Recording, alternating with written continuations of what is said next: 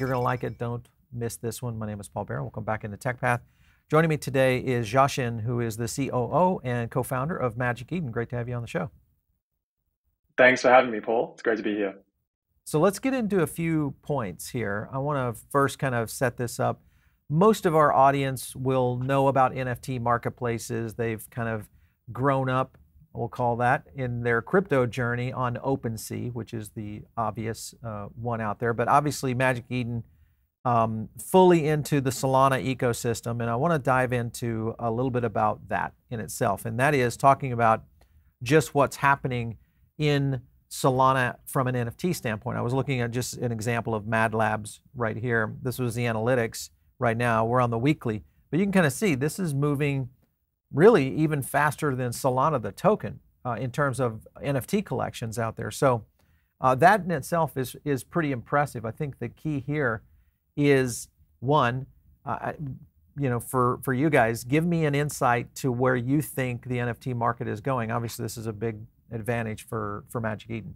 For those who may have been around for the first NFT wave, a couple of years ago, and seen that massive rise, I like how you've named the segment NFT Second Renaissance, because it is a little bit like that in the sense of we are seeing an explosion of activity across all the services on Magic Eden, because we support all the major chains, with Ethereum being a major one we're about to launch. But a lot of the activity in the last few weeks has been around Solana and also Bitcoin ordinals. On Solana, what's really driving that, right? Like from our perspective, we're seeing an explosion of activity because number one, there's been continuous development of new standards, new NFT projects, even through this period where things were relatively quiet, and we're now seeing the fruits of that really starting to bear at the moment. And then number two is, I think this whole narrative about Solana being an extremely performant chain, where the tech is amazing, it's a very, very fast L1, that we've always believed it from the very beginning because we started our company on Solana. And it feels like now the market's really starting to catch up to that. And you're starting to see a lot more usage, not only in NFTs, but in DeFi, new standards being released on Solana. And that's obviously bled into more and more activity in the NFT market here too. So we've been really excited. And we've seen a lot of interest from new creators who want to do something with our Solana marketplace. So we've been very, very encouraged. A little hard to say if it's exactly the beginning of a new bull or something like that, but we are very, very optimistic. And the last few weeks have been really, really cool to see. Within that, because I have to look at it from a standpoint of who wins, in terms of revenue. How do you guys make money? Explain the business model for Magic Eden. Yeah. The business model is pretty simple. So we're like a picks and shovels kind of business in that our fundamental thesis and belief, even from the very beginning of when we started this company, and it holds even more true today, is we really believe that many, many things can become NFTs or can live within that technology. You guys might have seen, or some of the audience might have seen, we actually did a few drops in the last couple of months where people were minting Pokemon cards, and they were in the form of NFTs. So this is sort of bridging that like true collectibles use case interest that has been very, very strong outside of Web3 in the past, and moving that on chain. And we just think that that's one of the examples of many, many things that could potentially come into the space too. We are in the business of making sure that as many things get created as possible. And when those things get created, there obviously needs to be a place where those things needs to get traded, exchanged, or even collectors want to buy it and hold it. So our business is we take a cut of every transaction that happens on Magic Eden. And for that, what do we build? We build the best discovery experience. We build the safest, easiest place to trade. We build really, really amazing experiences around the NFTs, because at the end of the day, NFTs is some kind of interesting content that people are looking for. So that's the business. It's fairly straightforward, and we're excited to see just the explosion of new NFTs being created, and hopefully we're the place where more of that activity is going to happen. Yeah, I think the key here is going to be looking at the aggregators and then also the marketplaces, because obviously we've seen some rises of some pretty amazing marketplaces. But if you think about what Hyperspace is doing, just their website, I'll kind of go over there. But you can go into Solana, Avalanche, the Sui marketplace, etc. First of all, who wins this in the era of interoperability? Do aggregators potentially become one of the major, key features of NFTs as a whole, or do you feel like the marketplaces are going to still kind of own not only the IP, I shouldn't say own it, but the sense of the location where the IP is being essentially created and marketed? Who wins that? It's true, like all of this stuff it's all open. So what we fundamentally believe in, if you look at our product, you'll see that Solana is obviously where we started, but we actually have a very sizable ordinals business, a Polygon marketplace, and about to be Ethereum. So the thing we've always believed is that interesting content can come in many, many forms. And it doesn't necessarily need to live on a certain chain or another chain, but depending on what you're trying to do with the NFT, it might make more sense to do it on, say, Solana, or it might make more sense to do it on Bitcoin, right? And as a result, we think that whoever has not only the best ways to discover all of these different types of NFT content, but also the best way to actually transact, the best way to experience it, that's ultimately that's what's going to win out. Pure aggregation is easy, actually, because you can, everything's on chain. You can just aggregate it very, very simply. But that alone does not bring users to want to use the product. So we've always thought about this at a fundamentally deeper level, which is where is the interesting content? And for us, that will live on many, many chains. We are not yet on some places like Avalanche, but down the line, we hope to be. But today, it's kind of like high value items are being traded on Bitcoin, and people they want that because Bitcoin is sort of seen as the ultimate store of value, safest, most decentralized, sort of, the OG of all chains. But you may not find gaming items there, right? Right. And your audience will definitely know this. Like, you'll find gaming items probably on Solana or Polygon, because that's where it's cheaper, it's much more easily accessible, it's much faster to transact, and that's the kind of thing you're looking for if you're potentially trading a gaming item. Matt, we also are both a marketplace and an aggregator now. So that line is now blurring, I think, to your original question about like, where is it going to shake out? I think it's already blurring for sure. So we spent a lot of time just trying to build this experience that, really emphasizes really great discovery, really great cross-chain experiences, and really amazing content on all these different chains. I obviously have a lot of theses and really fundamental beliefs about where this industry is going to go, because we wouldn't have started this company otherwise, and we wouldn't be doing things like these Pokemon cards otherwise. So it's very, very difficult to say, but here's some things that I'm personally really excited about. I'm really excited about, even with the traditional in a in this sense, 10K PFPs, that's not going away, because what is it ultimately? It's ultimately communities that are coming together and creating this very supercharged version of what a normal, even online or offline community is. It's just supercharged with NFTs. And then there are things where creators are experimenting, such as what you are saying about the tying things to physical items. And we've seen a lot of creators do this. Azuki created a new thing called PBT, and they've linked a bunch of their NFTs to physical sort of clothing items.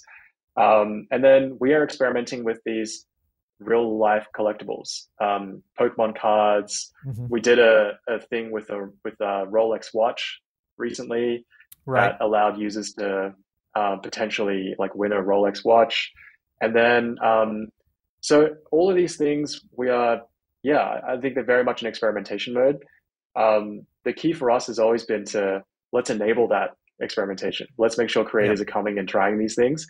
And if for whatever reason they pick up, people get excited about it. That's what we're here for. So we want to enable all of that.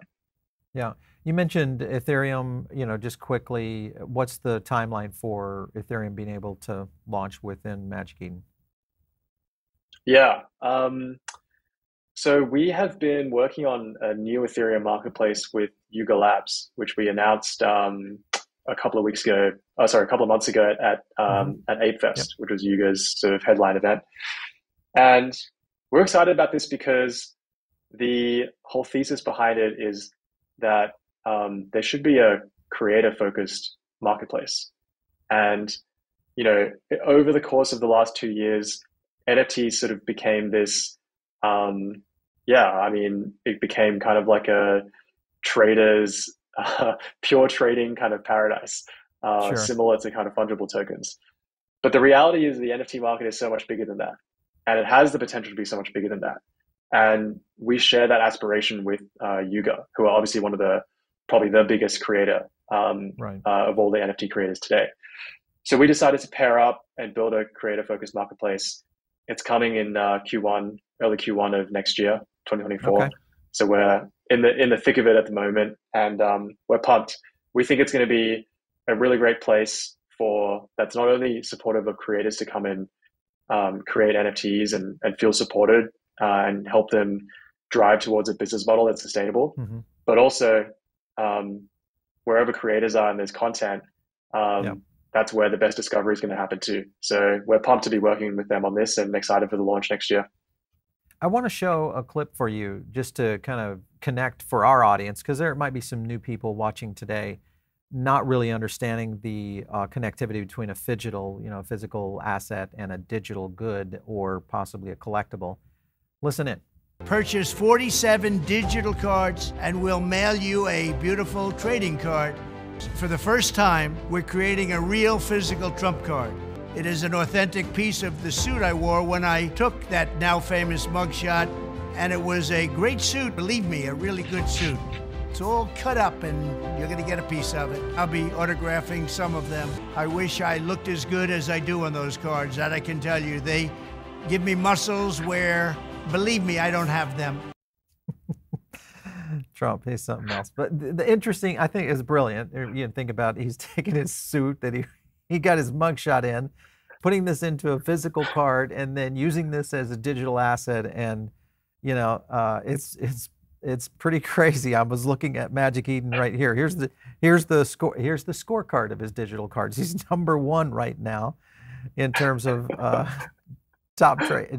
This is crazy, and also holds the #2 position. So that in itself, and if you go over and look at Dune Analytics, this is what's amazing. Look at this, Trump NFTs right now, 34 million, total profit around almost 12 million. And remember, he's still getting, the ability to get royalties off of this. So just, fantastic. I think for a lot of brands, they're going to start to realize, and maybe the light bulbs are going to start coming on and realizing this is a new tool for creating communities. Are you having a lot of brands reach out to you guys and just ask about how to get started in possibly developing NFT strategies? Yeah, definitely. Before we get into that, man, I just want to say you got to give it to him. The guy's in everything. He manages to find a way in everything. No, it's impressive. In terms of brands, yeah, absolutely. It's something that we've worked with a lot of all kinds of different companies, brands, looking to usually one of two goals. One is to engage their existing audience in some new and unique ways. Or two, it's to supercharge the growth of their communities. Because I think brands and companies now have been realizing that how do you do that, and how do you capture sort of the attention and engagement of your fan base? And even if that fan base might be, really distributed, really far away, how do you create that sense of belonging and community? One of the things we've made it really easy for creators to kind of work with us and experiment is we have this product called NFT Launchpad, and it allows creators to effectively launch an NFT project and use that as a way to test out some of the things they're thinking about with the audience that's already native on Magic Eden. And that audience is obviously we are minting things every day, and this audience comes in and checks out new content every day. So we've been running that product for a couple of years now, and it's proved to be a really successful product.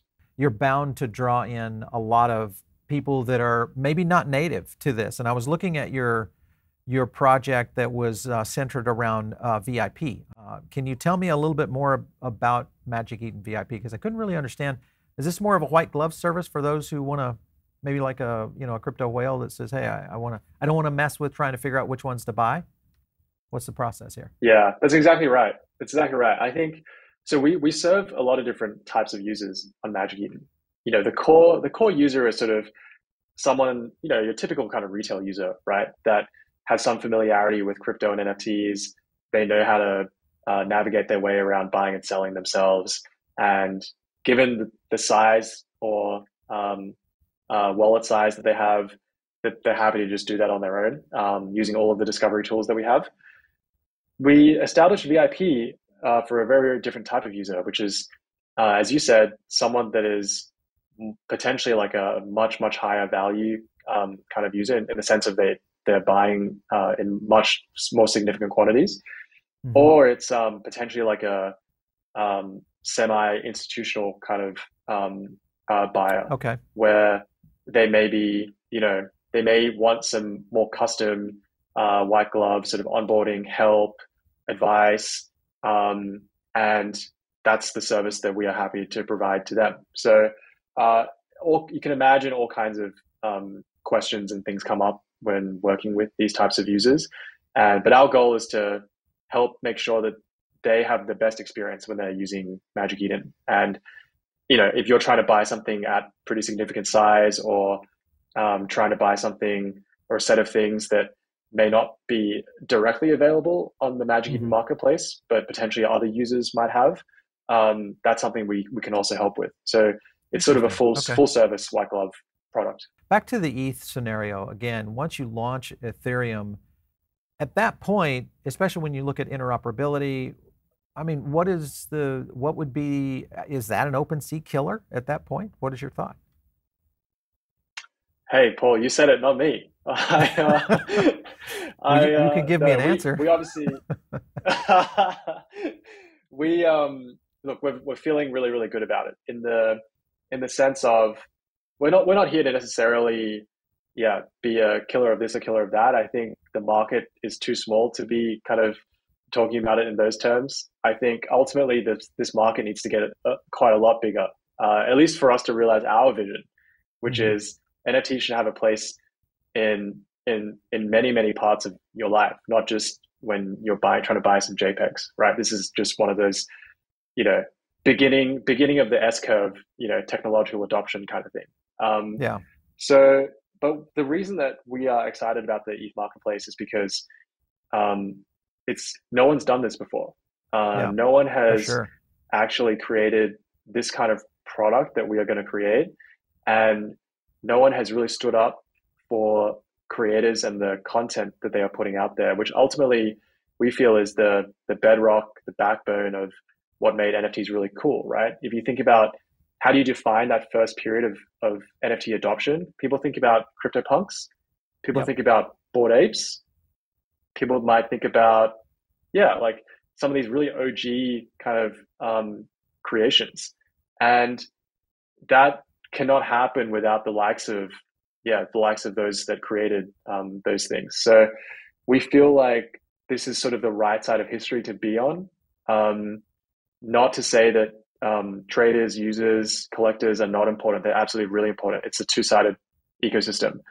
But we feel like creators have been really let down in the last 6 to 12 months, and we want to be in a position to really help them. And the reason we have conviction about this is because we've seen this movie on Solana.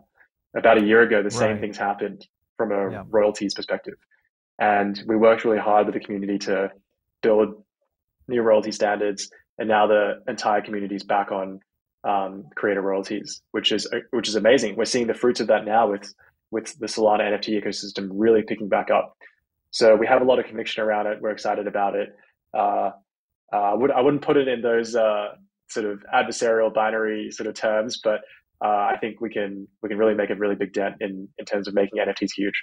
And I think it really is the proposition that makes this whole market different and I think very unique in the sense of, new businesses, new brands coming in. They're starting to realize, that the IP itself can extend into those secondary markets. And I think that's where a lot of people are just now discovering, what the potential is there. Speaking of that, because I'm looking at onboarding, and I was looking at some of the features that you guys are using right now. This is Mad Lads, and I'm on one here that is a little bit more expensive in terms of SOL, 255 SOL. And I want to show something that is a feature you guys have. It's called CrossMint. Now, this is disabled right now on that level, but if you back up further into other collections or another asset that's much lower, I can go in and use a credit card for, what's the reason for that? Why is there like a limit for CrossMint usage, meaning be able to use a regular credit card? This is a core part of our cross-chain experience because ultimately, if you are someone, say you're new to the space, maybe you want to pay with credit card, that's fine. Maybe you want to pay with, you hold most of your crypto in ETH, maybe you want to pay with ETH, or maybe you have Bitcoin, you want to pay in Bitcoin. And that's the kind of experience that we're trying to create. And depending on where the user is originating, like typically most people usually join one NFT community or on one chain and they really get deep in that chain. And it's sort of hard for them to actually discover and get deep in some other things. So this sort of onboarding experience takes away some of those barriers, right? So you don't have to, say go to an exchange, swap it, come back, and then at that point, do you still want to do it, right? Right. Yeah. So we're working on two things. One is like native kind of integrations like this, like with CrossMint, and we've worked with MoonPay and a few other partners on these kinds of products. And then the other one is right now we actually have a Magic Eden wallet out in beta. It's in beta testing at the moment with about 1,000 users. And the really cool part about that is that that's also going to have these native trade, like the ability to trade natively between Bitcoin, Ethereum, Solana, Matic, all natively in that experience. So why not just partner up with someone like Phantom, of being, because obviously Phantom is extensive in the Solana community, does a great job, has it already built out. We've talked to the Phantom team here often. Why not just go that direction as trying to rebuild another wallet? Yeah, well, we love the Phantom team. The Phantom team is amazing. We've been partnering on a bunch of different things.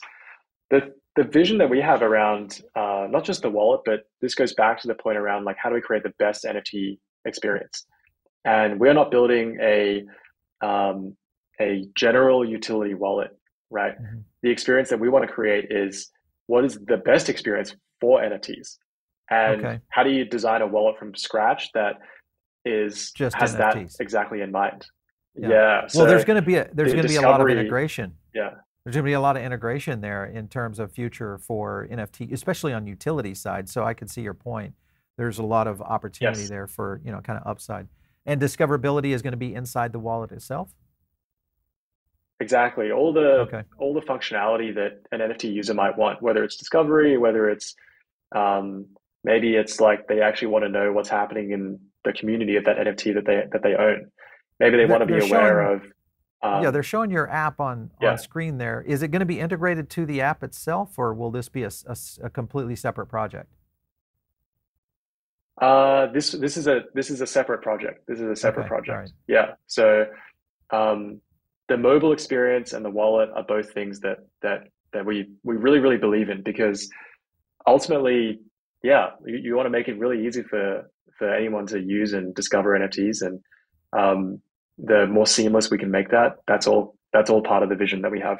Let's talk about Avalanche and then also IMX, both of which, could really be integrated here. I just see Magic Eden kind of as the shining light for a lot of interoperability. What are your thoughts about those platforms?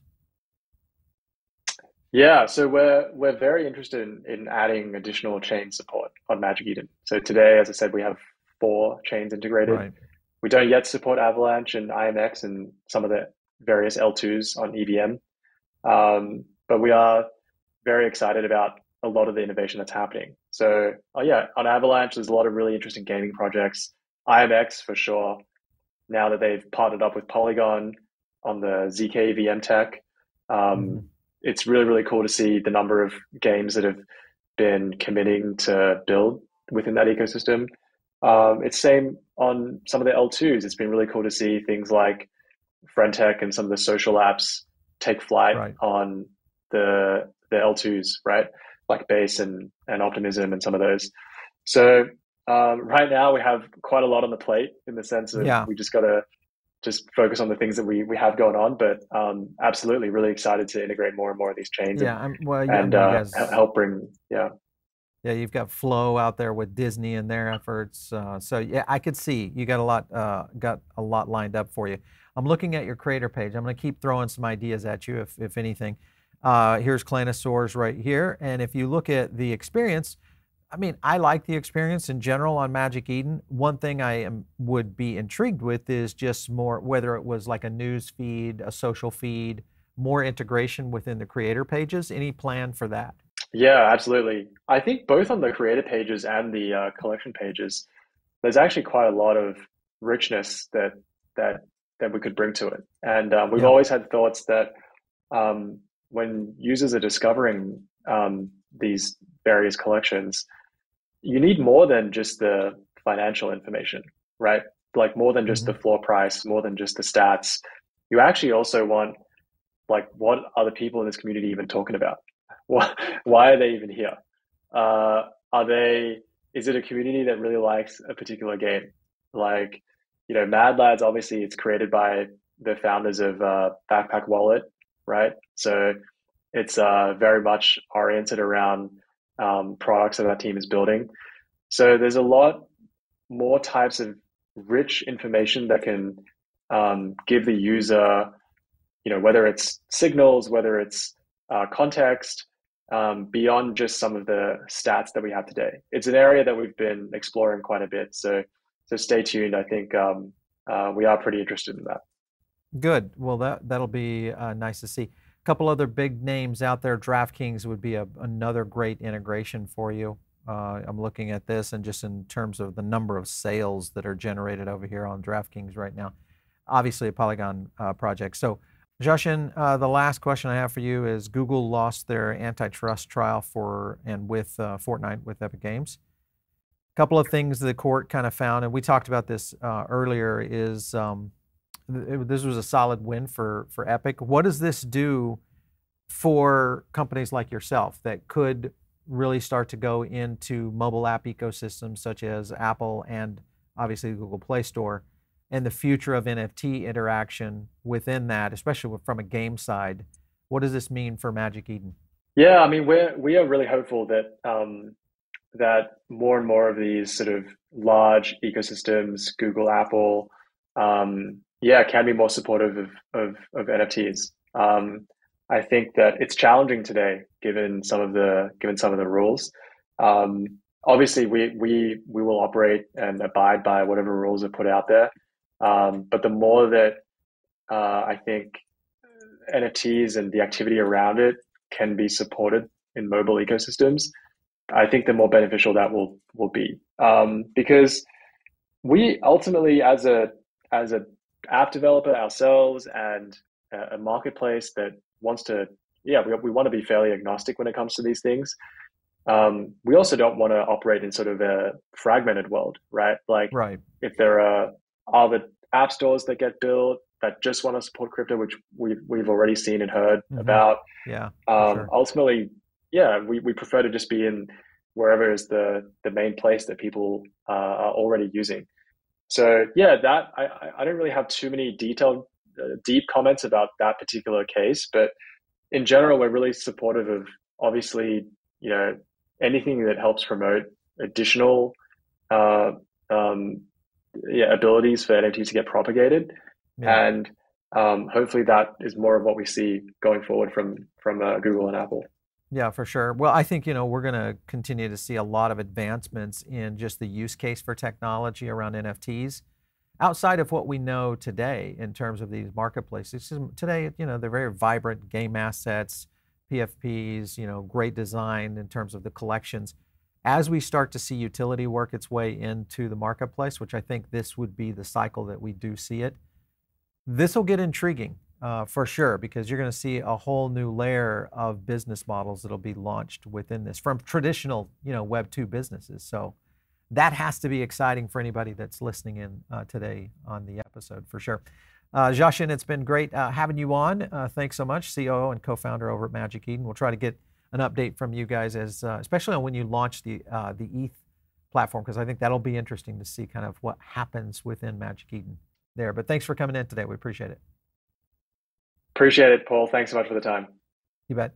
All right, so guys, get over here and subscribe to the channel right now. We are entering, I think, a phase for digital assets that may be unprecedented. And if you just think about technology and those early adoption periods, I feel like this is one of them. I've had a chance to live through those in my Silicon Valley days. I've had a chance to work with a lot of software developments over at Microsoft. I've seen these cycles start to show up before, and it has a lot of those markers right now. So you need to really pay attention to what's happening in the NFT, gaming space, etc. It all relates to what's going on in blockchain and Web3. So if you want to learn more about that, subscribe to the channel right now. Get in on the Diamond Circle. It's another great way to get additional content. Also follow me on X. It's @PaulBaron. We'll catch you next time right here on TechPath.